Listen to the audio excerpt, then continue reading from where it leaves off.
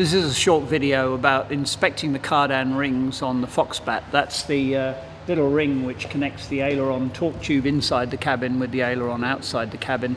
One instance of cracked rings has been found in the entire fleet, and this is just a precautionary inspection to make sure that they're all okay. The main thing to do is look very closely at the top and the bottom lugs here where this big bolt goes through to make sure that there are no cracks at all around either the top of the bolt or the bottom of the bolt, to make sure the ring is fully okay and there's nothing wrong with it. The bolt that goes through the middle, it may facilitate inspection if you take the bolt out. To do that, you've got to lower the flap, loosen the bolt and lift it out, because this fairing is in the way and you won't get it out unless you lower the flap.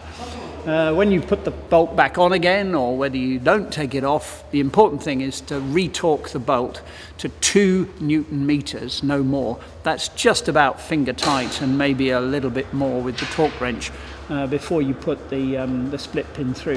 And then you can tell it's pretty well the right torque, because with your fingers you can just about rotate the bolt using the safety pin through there. Check both sides of the aircraft. Shouldn't take you more than 5 minutes to do each side.